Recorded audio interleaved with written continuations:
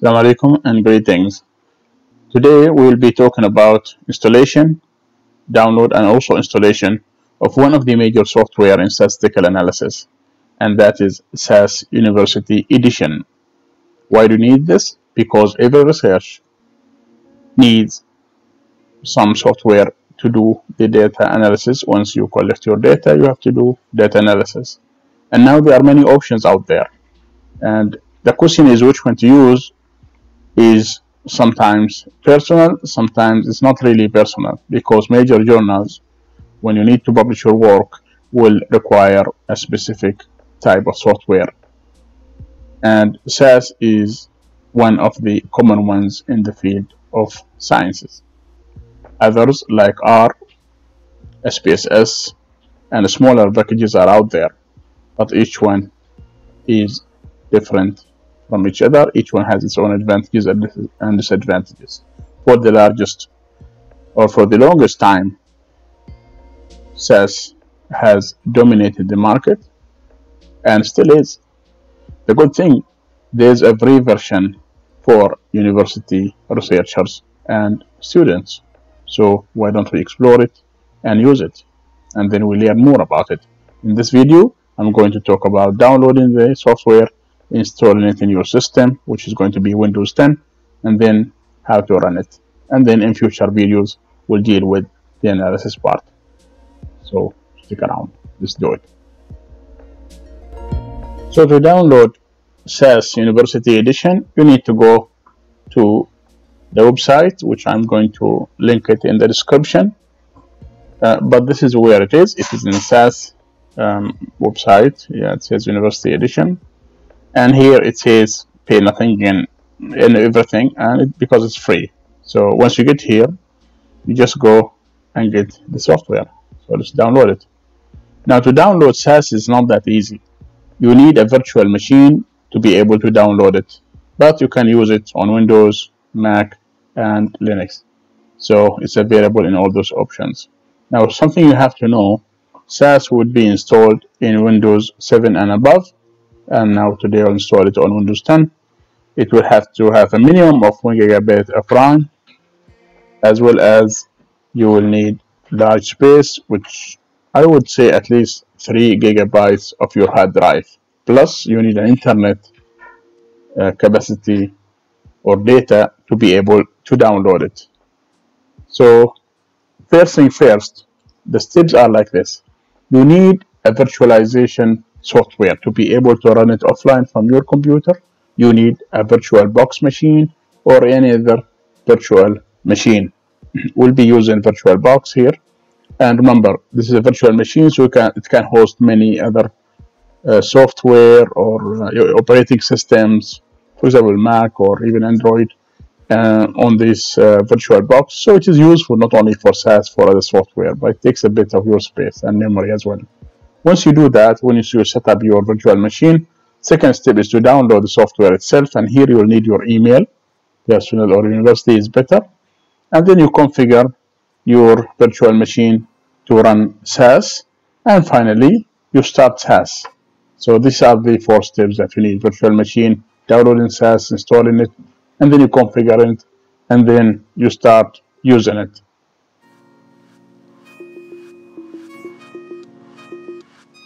So the first step is installing the virtual machine. Actually, SAS gives you a very good idea on what to do, but it's not that complicated. You just go ahead here and download the virtual machine for your system, whatever system you are using.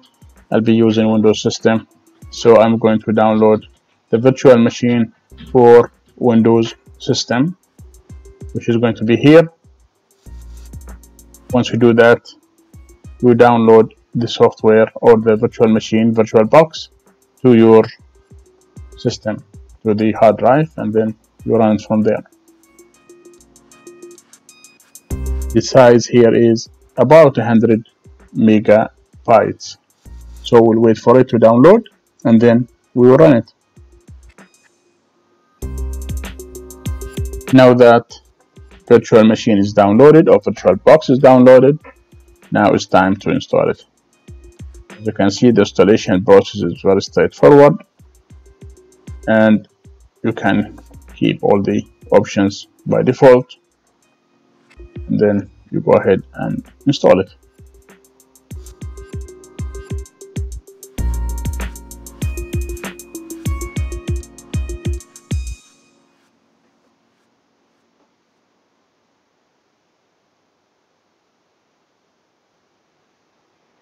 Okay, now installation has been completed, so this part is basically done. Now you need to create 2 folders where you're going to store your data for analysis. That folder, wherever you want to leave it, it's better to have it in the main drive. So I did create in the D drive. Let me start a new window here. So you can see here that I created in the D drive. That's where I want to store my data. I always try to avoid having the drive in the C drive. So you can see here SAS University Edition, just like instructed, with no spaces, on your local computer, on a location on your drive. And then the next will be subfolder. Inside of that, it's called My Folders. So you really have to have this SAS University Edition folder and then My Folder inside of it. These 2 folders are very important to have, and then you'll have one inside the other, as you can see here. So SAS University Edition, and then inside of that you have My Folders. That needs to be done. So that is step 1. Now we are done with step 1. Step 2 will be to download the SAS itself, the University Edition software. So now what you need to do is, you on the same web page, the same page, you just go SAS University Edition. As I mentioned before, you need an email, and then they will email you the link to download the software, as you can see here. Okay, if you already have a profile on SAS, you can sign in, actually log in, and then you can use that. Otherwise, just provide your email and then they will send you the link. Once you do that, you should get an email from SAS Store, and this is what it says, that you have an order, you have a confirmation, you have order number, and then you will have, of course, no charges on your order because you are ordering the free University Edition, but you will have the download link here. So once you click that, it takes you directly to the download page. So you take you back to this login page. You log in with your username and password, and it will direct you straight away to the download page. As you can see here, you can download the SAS software right away. But remember, this download is huge. It is 2.3 gigabytes, so it's going to take a bit of time, and also a lot of your data. If you have a data limitation, you need to be aware of that. Once you install or download your SAS University Edition, you go back to the virtual machine, you open File and say Import Appliance, and then locate your downloaded SAS, and it should be here, looking like OVA extension file, and that's it. That's where you open it, and you just click open, it will open, and then you do next, and then it gives you all the description. You don't need to do anything, you just click import and then you are done.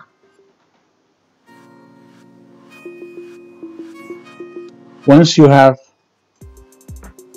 SAS University Edition imported into your system, into the VM VirtualBox, now you continue the settings. You select SAS University Edition, then you go to machine settings, and here you decide where your shared folder is, which drive, like in my case in D, but it could be anywhere, and then you tell the VM box or VirtualBox where the folders are. Basically, this is where all your analysis logs and data sets are going to be stored. So this is the path. You can also do select it from here. This is my folder, so you go to the folder and you select folder, and here is the name. My folders, you keep the same, and then make sure read only is not selected and auto mount is selected. So this is selected, this is not selected. A lot of the problems come from read only being selected. So unselect that, select auto mount and click OK. That's all you need to do, and then OK again. So that part is done, and then your setting window is ready. Now we go to step 4, which is following this step on the same SAS download page. You go to run and test the software. Basically what you do, you select the machine and start. So you go back to your virtual machine and you say start. This will start the SAS University Edition, and then you wait for this terminal window to do its work. This is going to take a few seconds, maybe. It doesn't take too long, but it takes quite a bit sometimes if the system is slow or the memory is not too big in your system. Once this is done, you go to the next step. It will instruct you what to do, and then you do this every time you run SAS. From now on, these are the steps. Basically, you run Oracle Virtual Machine VirtualBox first, then you go to SAS University Edition and run it, this one here, and you run it, and once you run it from here, you wait for the terminal to start. You should end up with this window. Now you cannot close this window. And all you have to do is just minimize it. And as it says there, as instructed, you need to log in to any browser with HTTP localhost 10080. We have this here in the website, and you do this once actually, and that's it. You copy this and then you start SAS. So that's what you need to do. It's already there. Just run it, and you can see you do this every time, and then start SAS. Once you start SAS, you are in, you are ready, and then your data analysis can be either copy and pasted from program you created for your data set, or you can use anything that you like here I have now. It's always good to comment your files as usual. So we'll get to this on another video, but for now this is how you install it from A to Z. You find here, once you start, you have the code, you have the logs, you have the results when you run it, and this is basically the interface of SAS. Okay, so you don't need to sign out anymore. That you just stay where you are, you just continue what you're doing. You can close these windows once you are done. Okay, you don't need it, you just close it, but nothing will be closed until you actually close the window here. It will ask you, when you close this window, you see that it will ask you to power off the machine, and you click yes, and that's it. Now it is technically closed, so now you can exit the software. That's basically it. That's how you